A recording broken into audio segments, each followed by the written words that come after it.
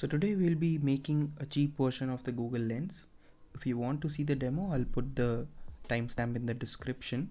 For now, let's check out the basic flow of the app and then we'll check out the code. So first we need to take a photo. That photo will send to a text recognizer, which in turn will give us the text blocks.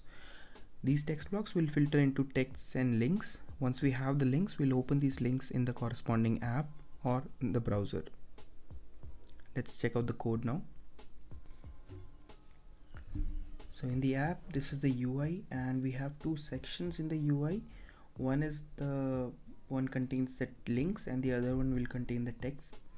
Along with that, we have two floating icons. One is to add the notification and one is to open the camera.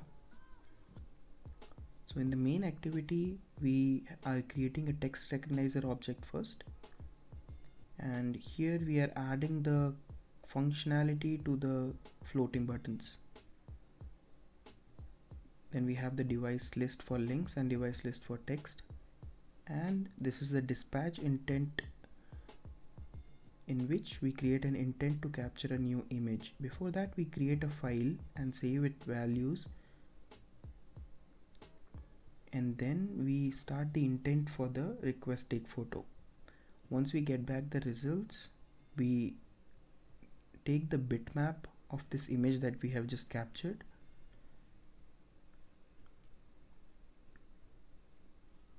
This bitmap then we pass to text extractor that we have created. What happens in the text extractor is we create an image frame and then use the text recognizer to get the text blocks. Once we have the text blocks, we add all the values to a text list and send it back. Here we filter these text blocks, we extract the texts and the links separately into the list, and then we add them to the corresponding list. Once that is done, we take the first link. After adding that to the clipboard, we try to open that link. So in the open link, we just check if it already has the HTTP or HTTPS. Then we compare it with the pattern, and after that we just open an intent to open this URL in the corresponding app.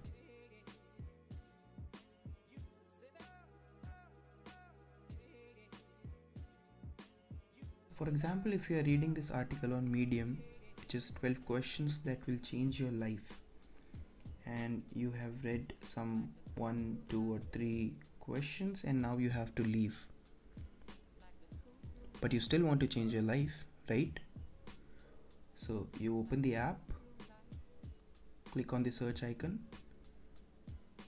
take a photo, and that's it.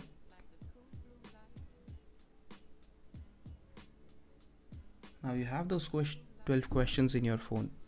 Now you can still change your life and go wherever you are going.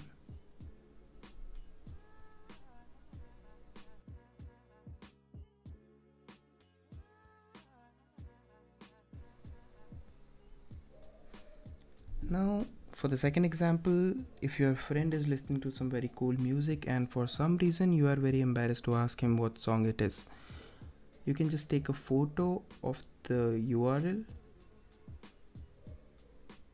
and bam, you have the same song in your phone now.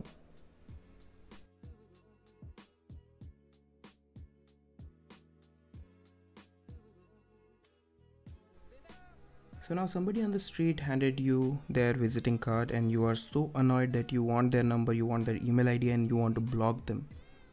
How do you do that? You just take a photo,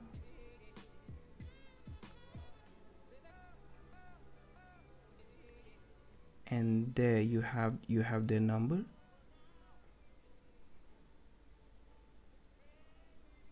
and you have the email IDs and whatever links were present in the visiting card. And you have this add notification option also, so that you can directly open the camera and then open the app to extract the text from wherever you want.